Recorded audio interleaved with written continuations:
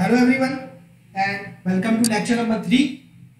In last lecture or in the previous lecture we have seen characteristics impedance of a transmission line and we have seen the reflection coefficient as because no transmission line is having a perfect match with the another device or another transmission line. So when a transmission line is being connected to any of the device, then what is going to happen is signal is going to be reflected back. Signal is going to be reflected back like this. Signal is going to be reflected back like this. This is the incident and this is the reflected back signal. This is the reflected signal. This is the reflected signal. Right? No signal is 100% transmitted. Instead you have any kind of special arrangement. Right? So due to this you have reflection coefficient that we have already seen in the last lecture. Now in today's lecture what we are going to see is we are going to study standing waves. We are going to study standing waves. We are going to study standing waves. Now how do standing waves are generated? They also are generated due to the same reason, because the transmission line will not have the complete match, that is the impedance match. Impedance match, that is the impedance match. Let me write it again.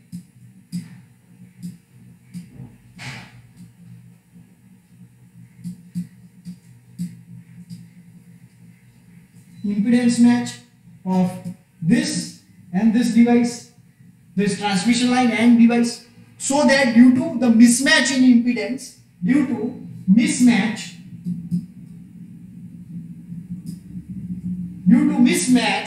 reflection will be generated. Reflection of signal will take place.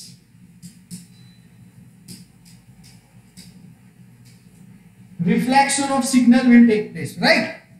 And due to that reflection, this kind of standing wave pattern will be generated. Now the pattern of this waveform may depend on this incident or reflected angle. This angle is deciding the type of pattern. Pattern may be of this kind, or maybe of this kind, or maybe of this kind, maybe of this kind. Its reflected wave depends upon the angle on which it is incidenting and it is getting reflected back, right? It is getting reflected back. It may be like this. It may be like this, right? Depends upon the angle. Depends upon the angle. This is, let us say, the incident wall. This is the incident wall, right? Depending upon the angle, you will have a standing wave pattern, right? Now, let us derive some of the equations to get standing wave pattern. For that, we will consider a lossless line. For that, we are going to consider a lossless line. For that,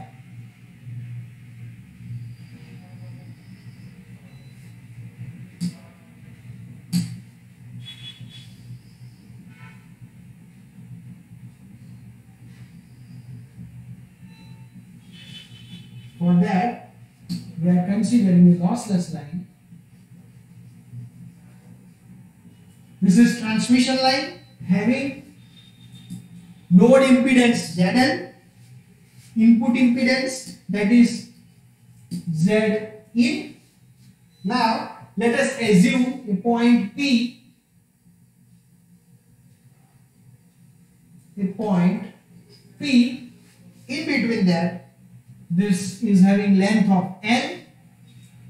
L is the length of the transmission line. This part is X and this is Y. This is Y. This is X this is Y. Right? Now, the total voltage, now we'll start the derivation. The total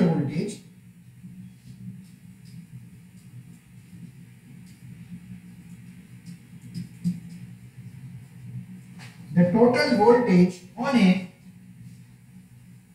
lossless line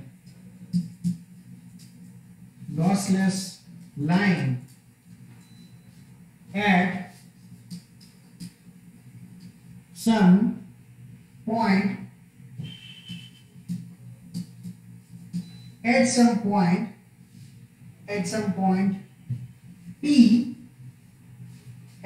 point P from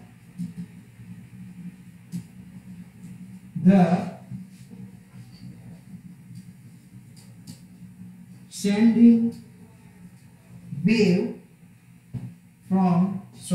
sending end is given by V is equals to Vs e raised to minus gamma of x, where gamma is nothing but the propagation constant, plus V of r e raised to gamma of x. This is minus gamma of x, this is gamma of x. Now, we know what is the value of gamma. Substituting the value of gamma, we will get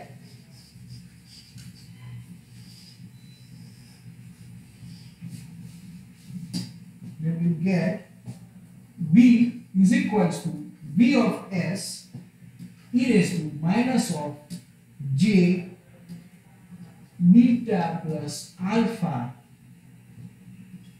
x plus V of r e raised to j beta plus alpha x. That is, now for lossless line,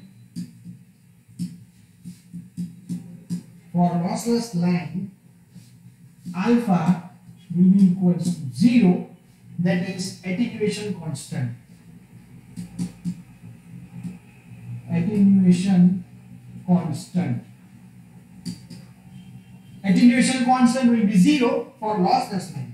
Right? So substituting that, we will get V is equals to Vs dot e raised to minus j of beta x plus V of r e raised to j of beta x.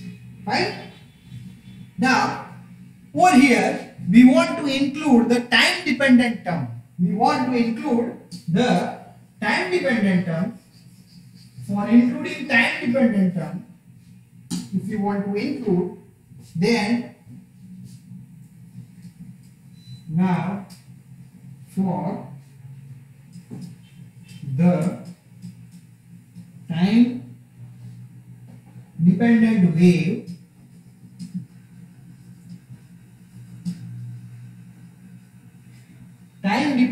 wave, we can write V is equals to Vs dot e raised to minus j of beta x plus V of r e raised to j of beta x into e raised to j omega t, where t is nothing but time dependent wave. Now we are considering the time function, right? E raised to j omega t is nothing but time dependent, where the wave is being considered with respect to time. Okay. Now, moving ahead, we have the relations that we have some relation. We have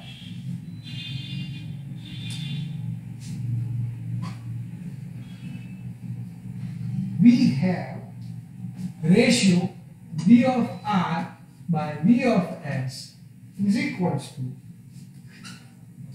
e raised to minus 2 gamma of L. that is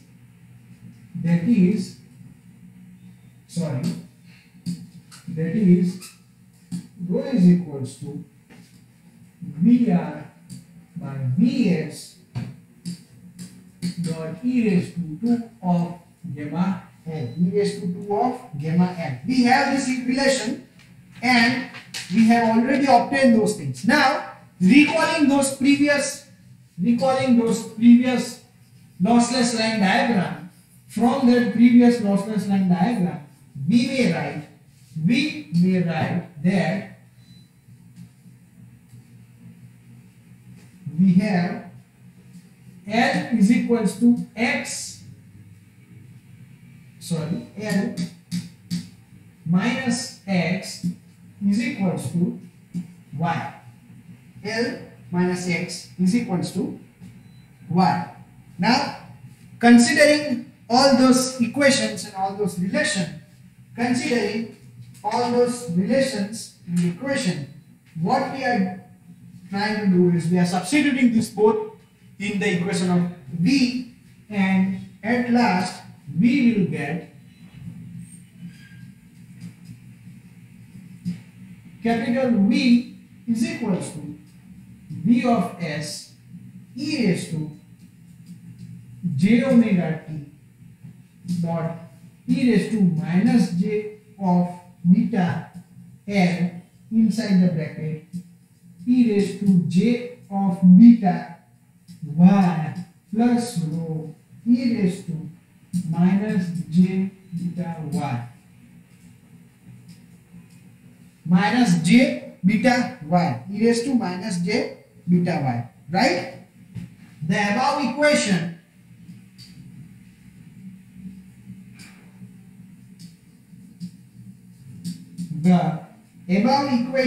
represents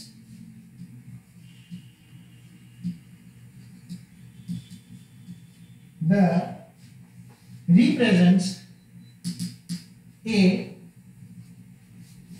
voltage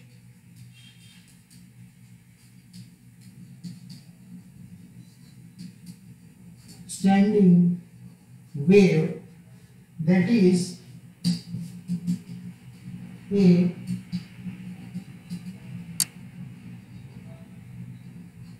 stationary wave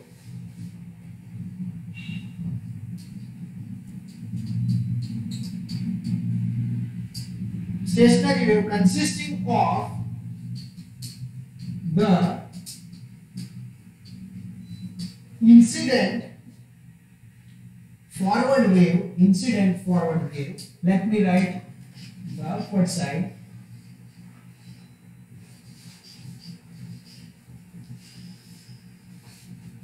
Incident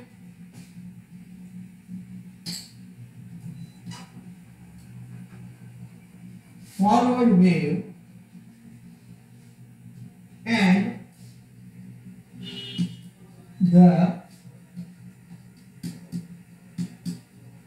reflected backward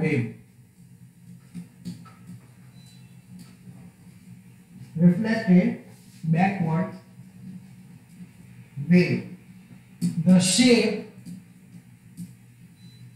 as I have already discussed, that the shape of the pattern will depend upon the reflection. Shape of the standing wave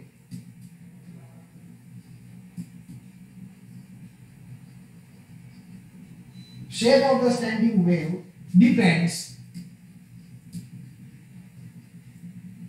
on the value of reflection coefficient.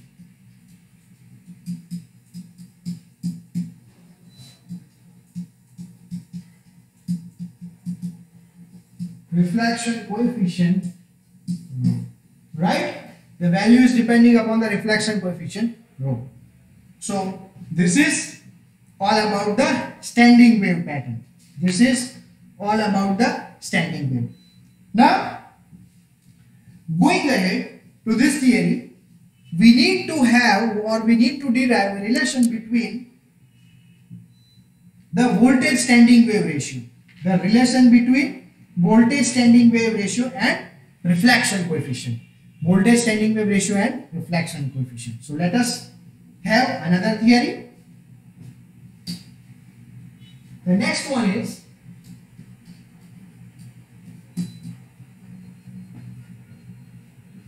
voltage standing wave ratio, right? That is in general represented as VSWR. That is VSWR, and it is defined as VSWR is equals to V maximum divided by V minimum. Now what is V maximum? That is the maximum value of voltage generated inside the transmission line. V minimum is the minimum value of generated inside the transmission line. The maximum occurs when do the maximum occurs? When both are in phase. The maximum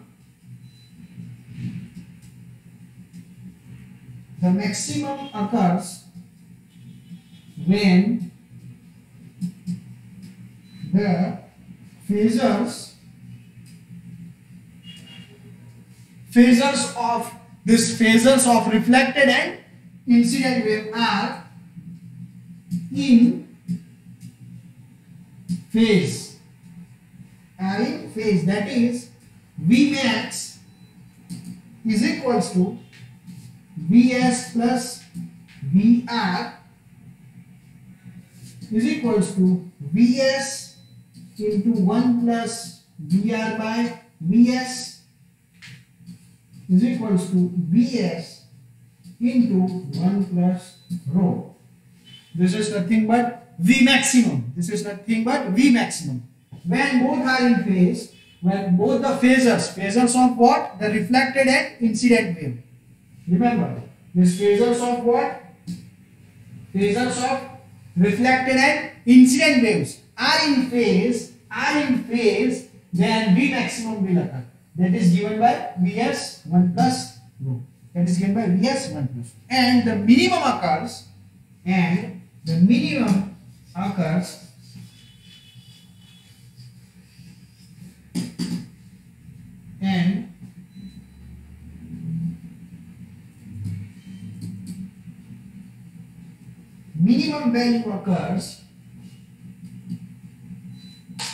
value occurs when the phasors are antiphase.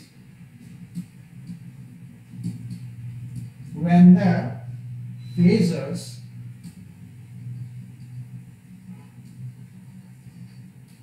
are antiphase.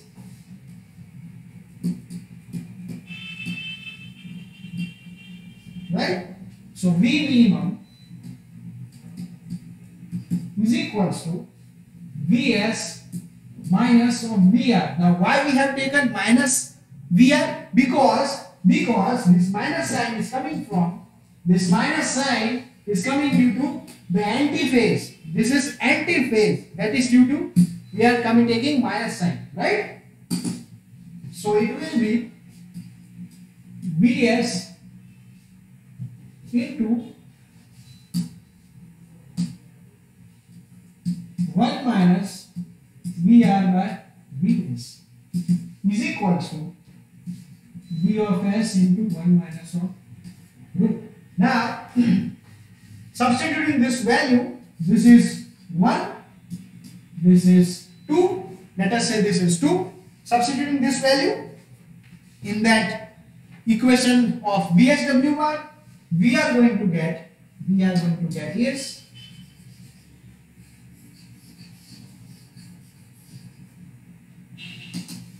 VSWR is equals to V maximum divided by V minimum, and that is given by Vs into 1 plus rho divided by Vs into 1 minus rho is equals to 1 plus rho divided by 1 minus rho. So VSWR is given by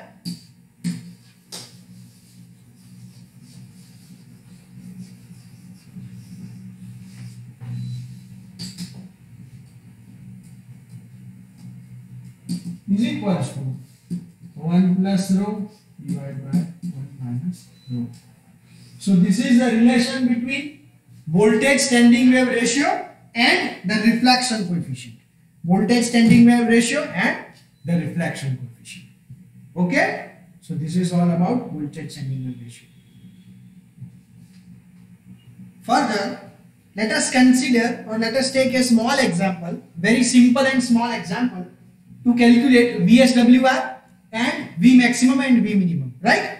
Now, in the question, it has been given to us that we have a 50 ohm lossless line connected to a signal of 300 kilohertz to a load of 100 ohm, right? Load of 100 ohm. That is a 50 ohm lossless line. That is Z0 is equals to 50 ohms, right? Z0 is equals to 50 ohms. This is 50 ohms. ZL is equals to 100 ohms. This is 100 ohms. ZL. Frequency is equals to 300 kilohertz. And power, load power, P of L is equals to 50 milliwatt. It's 50 milliwatt, right? Now let us take first one. Let us take the first one, that is VSWR is equals to 1 plus rho by 1 minus rho. This is the equation which we have derived. To solve this, we need to find out the value of rho, that is reflection coefficient. That is given by rho is equals to ZL minus Z0 divided by ZL plus Z0.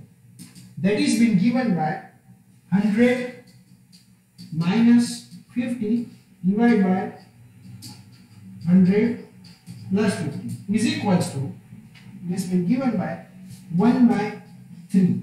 100 minus 50 will be 50 and 150. So that is 1 by 3. Now substituting this value in this equation, 1 plus 1 by 3 divided by 1 minus 1 by 3 is equals to, this will give you the answer 2 is equals to VSWR. So this is the answer of VSWR. Now it is been also asked to find out V maximum and V minimum, right? So let us find out V maximum and V minimum.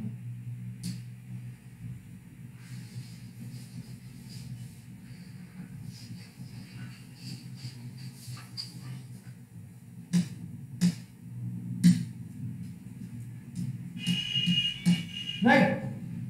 Now we know PL,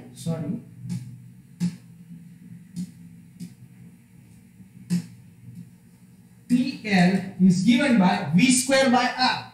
So V maximum square divided by R is equals to, over here, V maximum square divided by ZL. We have ZL as a load. R is nothing but load. Is given by 50 milliwatt. It's given by 50 milliwatt. Now, making the subject of equation 2, this V max, we will get V maximum is equals to root of this 50 into ZL into 10 raised to minus 3. 50 into 10 raised to minus 3 into the value of ZL is 100. This is 100. So V max is equals to 2.24 volt. Now the voltage standing wave ratio VSWR